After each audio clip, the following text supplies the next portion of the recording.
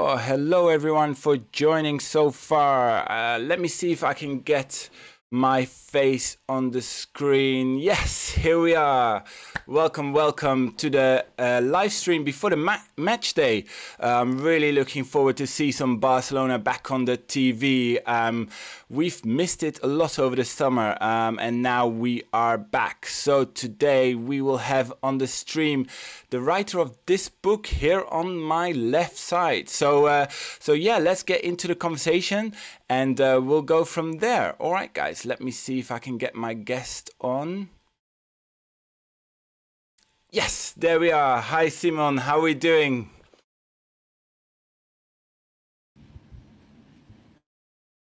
Ooh, you there? Yeah.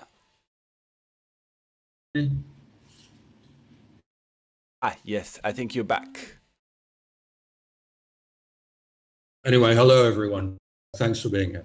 Amazing. Thank you so much for coming on. Yeah, I've got the book on the screen as well. So let's start off with some introductions. And yes, Simon, so, well, let's get straight over to you. Introduce yourself a little bit and talk us through about some of your favorite football memories, because I always love hearing about those on the stream.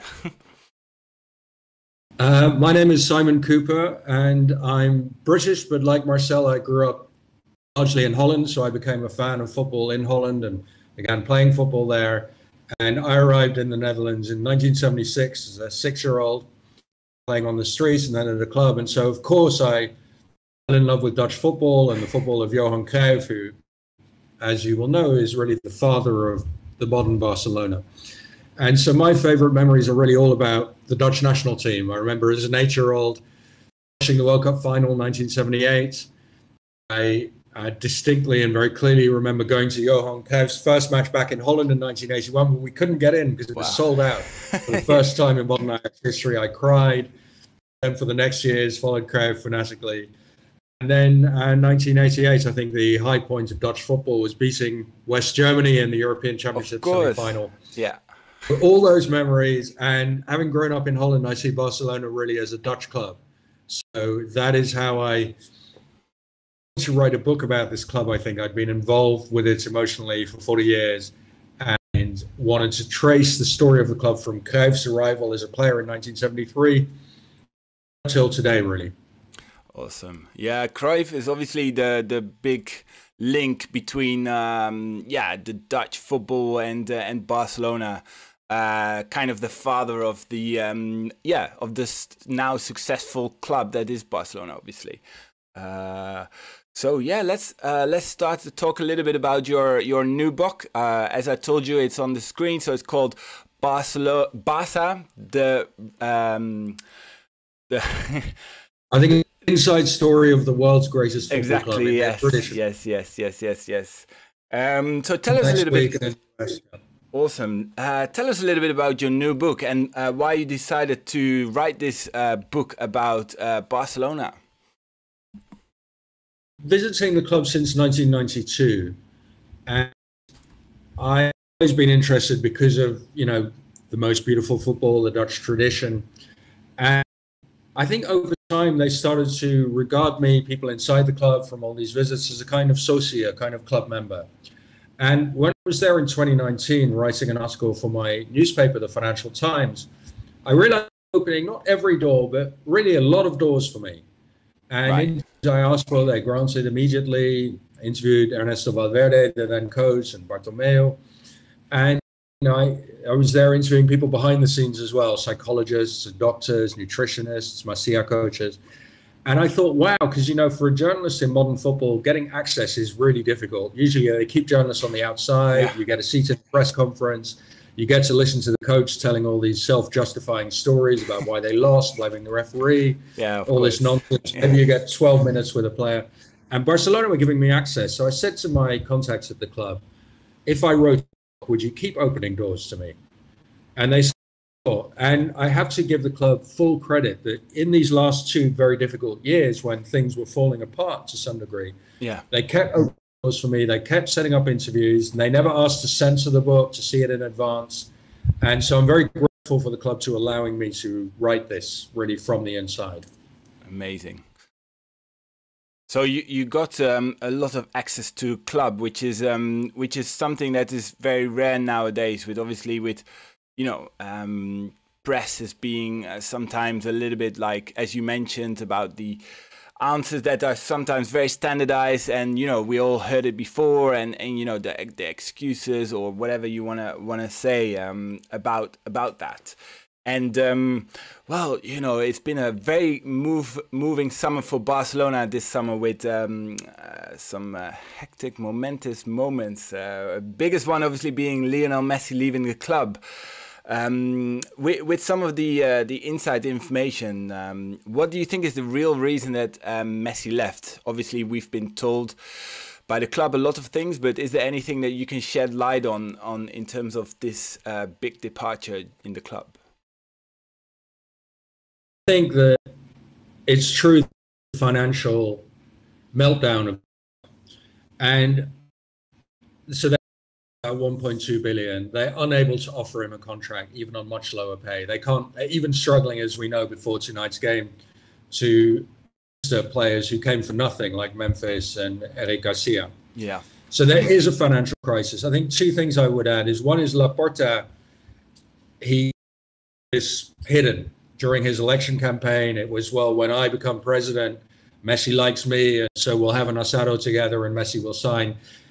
Laporta telling this very positive, optimistic story, kind of pretending that these problems would disappear magically, because Laporta is a guy who likes to tell positive stories. Yeah. And he must have known that even after he became president, they would still have this enormous, insoluble problem of how to keep all these players you can't afford. And the other thing is, from Messi's point of view, I think last summer, as Messi said, he genuinely wanted to leave. The club wasn't good enough. Messi's a winner. He wants to play for the best. And then I think the big shock for Messi is when he told his wife and his sons last September, August, September, look, I want to leave, join a different club. Yeah. They all burst out crying. And that was very hard for him. His sons didn't want to move to a new country, learn a new language, make new friends. And I think this summer, he thought, well, look, my family want to stay. We like it here. This is the only life I've known. I'm 34 already. Maybe I should accept that the end of my career is in this place, even if the team is not that anymore. And so he'd kind of reconciled himself to staying with Barcelona. And when he woke up on the morning of August 5th, he genuinely believed, I'm going to stay. Right. Told by the club, no, we can't afford it. Now, you know, I've talked and other people have talked, is Messi partly to blame for the meltdown of the club?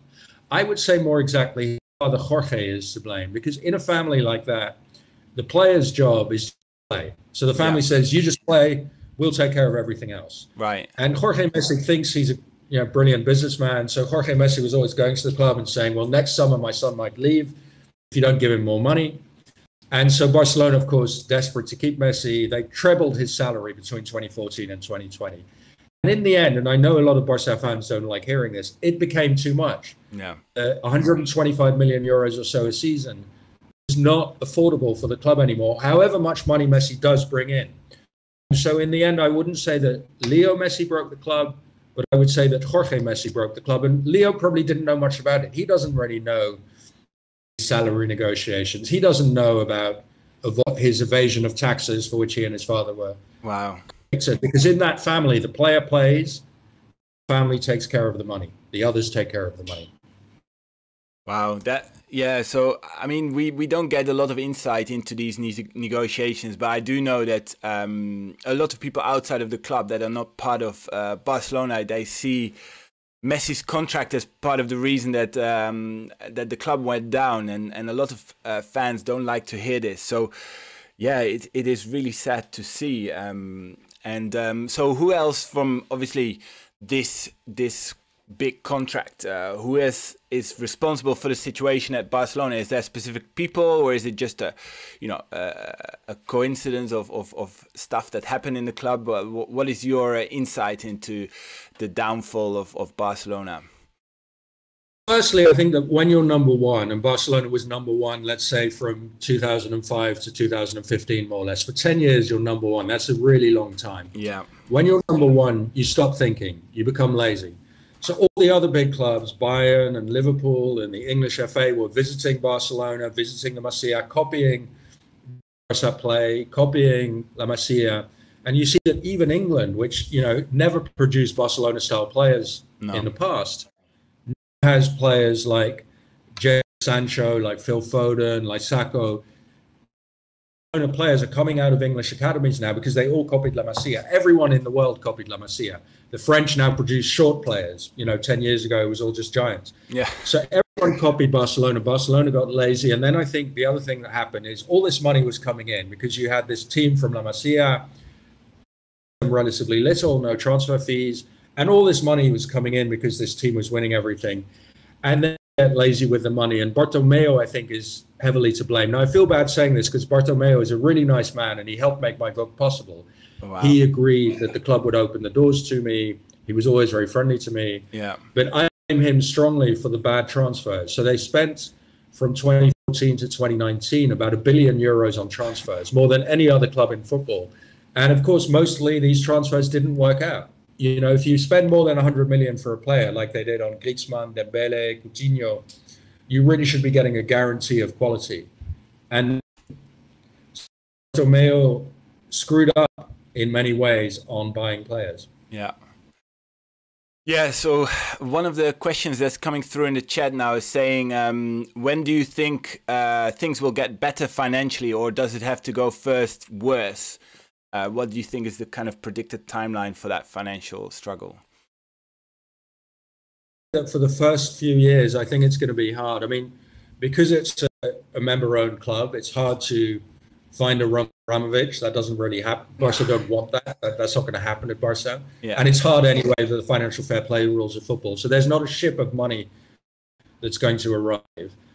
And then you still, even after Messi's departure, player salaries are nearly as high as revenues. So you're spending nearly every single euro that comes in on players. That's too much. That's above the La Liga rules. And so I think they still have to. And I think other big clubs are looking at players like Pedri and Frenkie and saying, you know, Barca trouble. How much would you take for Pedri? Yeah. So I think it's going to be very hard in the next few years. And even when I began writing the book in 2019, clubs were saying to me, look, after Messi, you see desert, you see darkness, one guy literally told me. And people said one possibility for Barca after Messi is we become like Manchester United after Alex Ferguson. Oh, wow. We don't win anymore, but we're still a big club, high income, respected around the world. I think that's the happy outcome. And the worst income is that you really sink for a few years. Mm. Yeah, it's very hard to say what's going to happen in the next few years. I hope, obviously, that players like Memphis, who came in from my country, that they will be successful and can win some trophies, because I would love to see that. But it's really hard to say what's going to happen with the club in the next few years. And that brings me on to my my next question. What do you think they should do, sort of in terms of your advice, and what would you do if you were president of the club of Barcelona? Thing to do, and it's not Laporta's style, but I would lower expectations. I would say we're going to win La Liga or the Champions League probably in the next few seasons.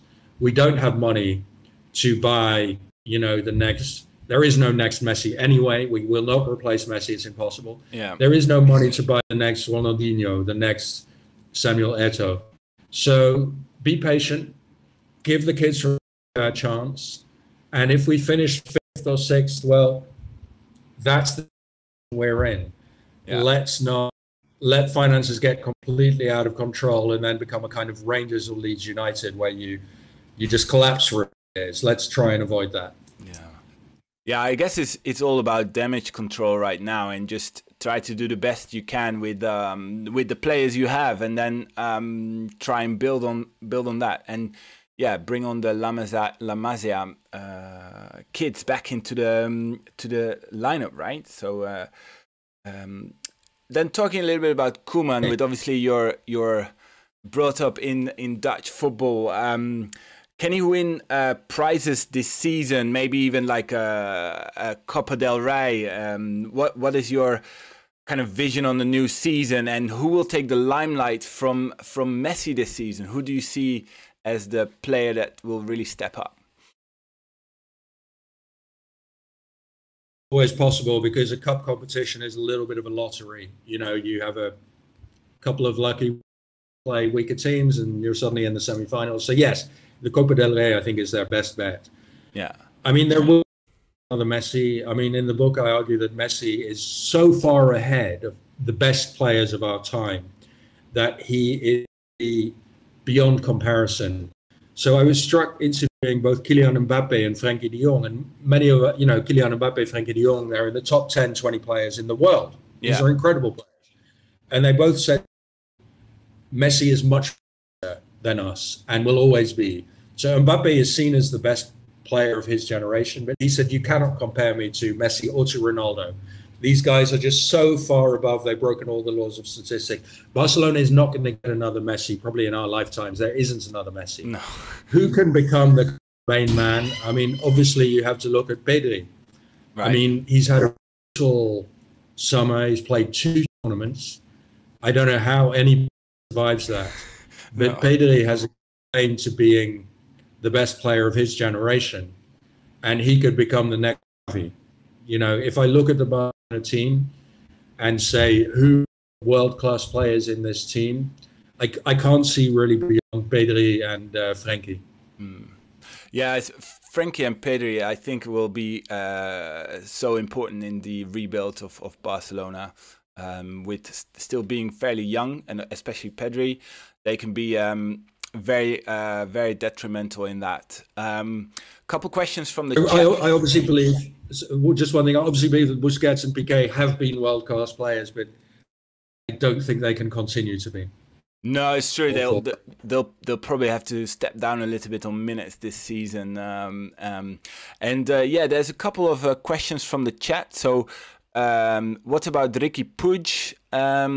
What's your thoughts on his situation, Moriba's situation, and Mateus Fernandes as well? Obviously, he costs Barca a lot of money. What is some of your thoughts on those situations of players?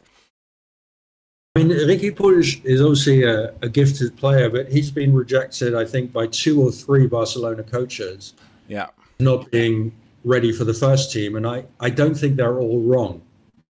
I mean, to be a kind of number 10 at Barça, standards required are extraordinary, and you already have midfield playmakers in Frenkie and Pedri, who I think are ahead of him. I don't really see a future for Puig at Barça. Moriba, a different story. I think also a young player.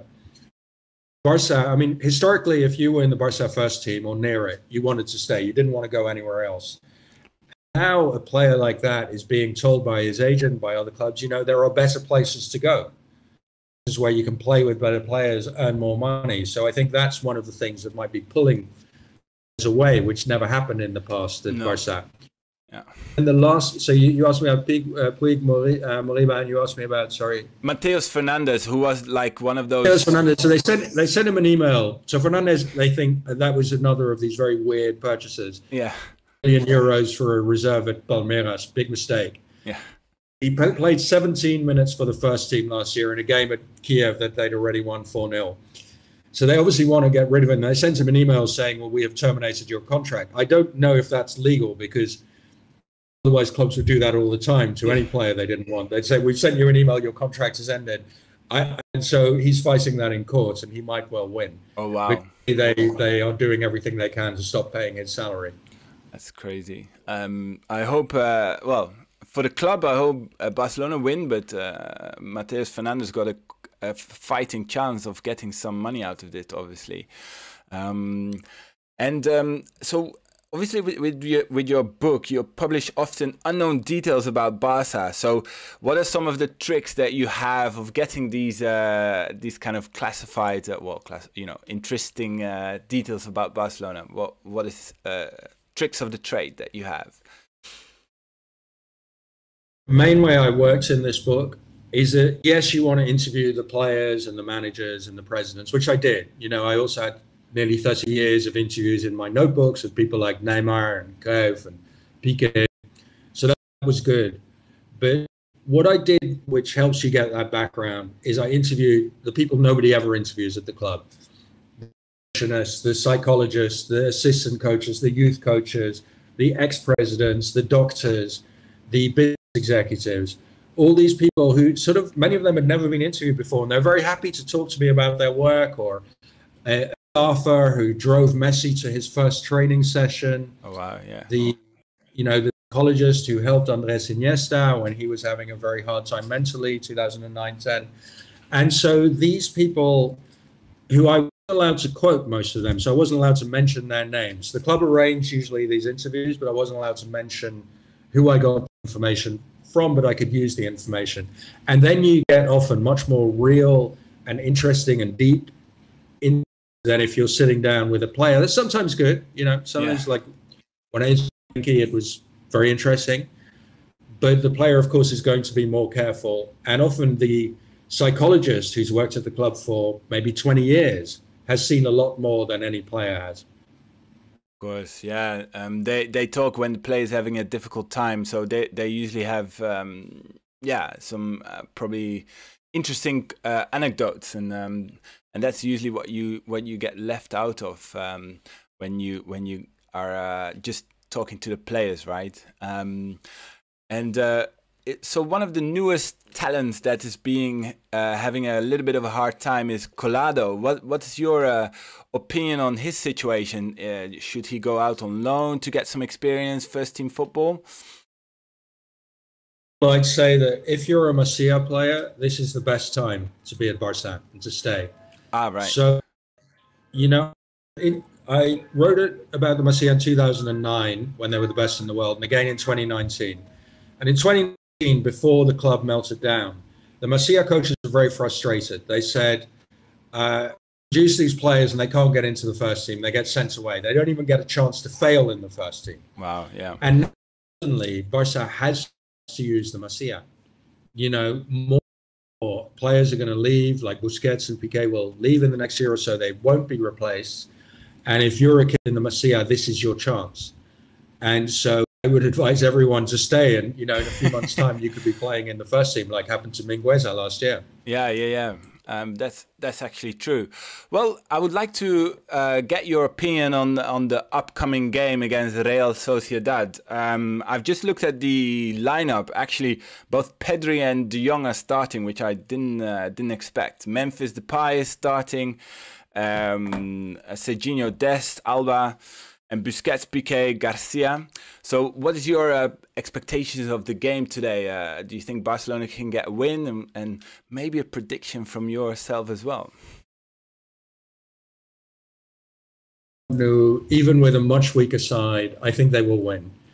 But look, Sociedad at home, that's what you have to do. Even if you're going to finish number 6, you should be beating Sociedad at home. Yeah. Over 38 matches, should we expect Barça to be number 1? I really don't think so. I struggle to see that happening. Barca's advantage is at Atletico. Oh, wait. Henk, can you mute yourself for 2 seconds, please? Barca's advantage is Atletico and Real Madrid have problems of their own, also will be weaker. And one Barca guy told me, you don't have to be in the world, you just have to be the best in Spain. And it's easier now to be the best in Spain than 2 or 3 years ago. Simon, can you see Henk's view? He just joined the chat, and he's live in the Camp Nou. Can you see him? And I saw his camera. Hi, Henk. How many people are going to be in the Camp Nou tonight? I haven't followed how many they're letting in. I think it's 20,000, but yeah, it's really cool to see all this fans in the stadium. I think with the crowd is fantastic. Yeah. I went to Valencia, Getafe 2 nights ago, the first game of the Spanish season, and there were also about 20,000 people. It was lovely to be in a stadium. I learned a lot of Spanish swear words. It was very helpful. Yeah, I'm sure. Wow. So what's your prediction then? 3-0 Barcelona, 2-1, 3-1? 3-1. 3-1, yeah. My prediction, so don't believe this. 2-1? Okay. Sorry, you're cutting out sometimes. Is it? Is wrong, so please don't attach too much value to them. Okay. Well, Simon, I think I'm gonna wrap up the interview here. I'm gonna try and get some impressions from the stadium from Henk. But I'd like to thank you very much for coming on the stream. Any last words that you have before getting ready to watch the game, I suppose? Read my book. It really takes you through 50 years of Barça, from Cruyff to Messi, and it's so much about these two incredible people. And have a fantastic season. I'm down for you, Lee. I'm really hoping it will work out. Amazing. Thank you so much for joining. And I'm going to try and get Henk on now. And Simon, see you on the Twitter timeline. Thank you so much. Thanks, guys. Bye. Bye-bye.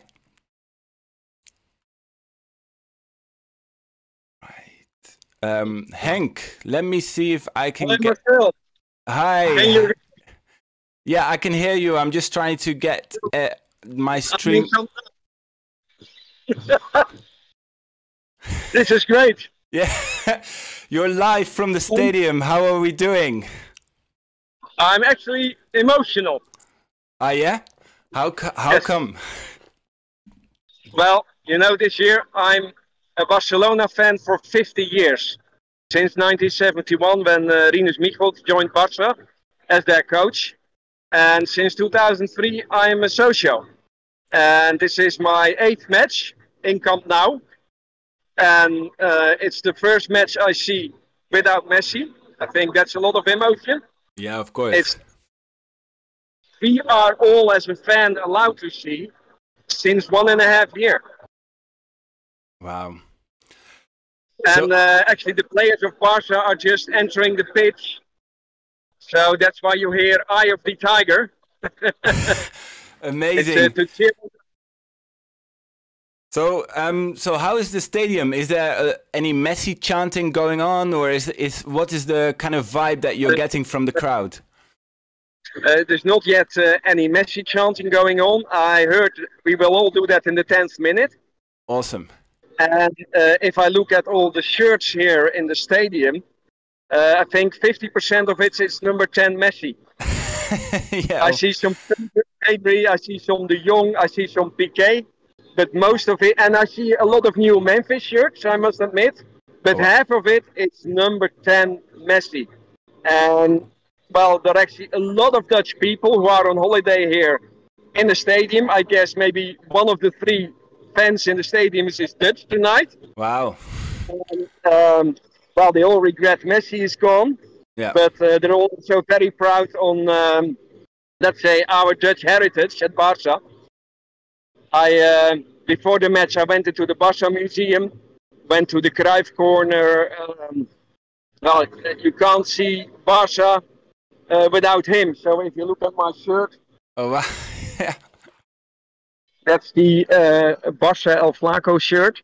I already received a lot of offers to change it for a new Barça one, but I won't. Oh, wow. Amazing. And so in the stadium, so the players are warming up now. What is your thoughts on the game ahead against Real Sociedad? What do you think is Barcelona's chances? Well, there are a few surprises, I guess. Eric Garcia playing and not Araujo. Yeah. That's surprise number 1. And I hope Demir would play instead of Braithwaite. But I can imagine this front 3, and we can always have Demir as a joker later on. Right. And of course, Eric Garcia is an excellent passer. So he and Pedri, they are in the rhythm. They played all summer, so it's not their first real match. It's one of a lot matches. Maybe that's why Kuper chose for Garcia. I don't know. But the expectations are there. And why? It's maybe what Johan Cruyff would say now. For 21 years, we were dependent on Messi. Yeah. Sportive and financially. And now we have to really rebuild Barça again. We have no Lionel Messi again. So It's time for us to build up a new Barça. There are plenty of talents. I have a lot of expectations about Memphis. Yeah, me too. Yeah, So yeah. let's start today. Let's start today with rebuilding and enjoy our new Barça. And maybe Messi will be back in 2 years to finalize his career for one season. That's what I hope, but we don't buy anything for that now. No, it's true. And have you actually read the book from Simon Kuper, my previous guest, and any feedback that you want to give on it? Because yeah, I'm trying to obviously do my best to promote the book. Well, you know, Simon is not only a football journalist, but he's also a financial journalist. He works for the Financial Times. So I really was surprised how much access he got to all those figures, etc. Yeah. And I think it's a new angle at everything that is written about Barcelona. As Simon also wrote a book like Soccernomics, which was also a big hit worldwide. Well, and he got even Gary Lineker said it's Meske een boek. So I don't know if he read it or just got paid for that. yeah. I saw that quote. It's a good quote to get on the cover of your book from Gary Lineker. Yeah. I read some of his books, and he's for me he's also a bit Dutch. Yeah. And he wrote for Dutch newspapers like the Volkskrant and NRC as well. I think it's it adds something to Barca's history of literature. Yeah, very true. I'm really gonna have to read the book because I've only. You have it in 2 days. I hope so actually, because I need to go online and see if I can get it. But anything you want to show in the stadium? Maybe we can get some more impressions on how it looks like everywhere. Well, you know what was nice? I had some extra time, and so I was walking around the stadium, and then I came at the entrance without noticing first, where all these Barca players are arriving in their expensive cars. So I saw Memphis in a Bentley, Jordi Alba in a Land Rover. Wow. He had to back down because he just had his driver's license, and I should have seen Griezmann in an expensive car, but that was nice because everybody was there was a big crowd over there, all looking at these players in the big cars, and all these players they were coming from the other side, so they had to go half a kilometer past the entrance and then turn, and then came Dest. He immediately turned across the road, didn't drive 1 kilometer, but and everybody was laughing and cheering at him. So that was a very nice moment tonight. Awesome. So the players are all here, ready for the new season. And can I get your predictions for today's game, Henk? Yes, I think we beat Real Sociedad with 3-1. It will be 1-0 at the break. It will be 2 goals of Memphis and a Braithwaite goal. Awesome. Braithwaite is going to score, yeah? Yes, you know, it's such a nice guy. And we all talk about Piqué now, who was offering his salary, and all the other guys who have such a big heart for Barca. But we sometimes forget Braithwaite, and maybe because it's not a player who has a technical ability, which is on the level of Barca, but his heart sure is. This is true. This is true. Can you maybe twist your camera and show the viewers? Yeah, let's have a look. Oh wow, the Camp Nou is really a beautiful stadium. I really love it. Yeah. Can you see it now? Yeah, I can see it. It's a beautiful view inside the stadium.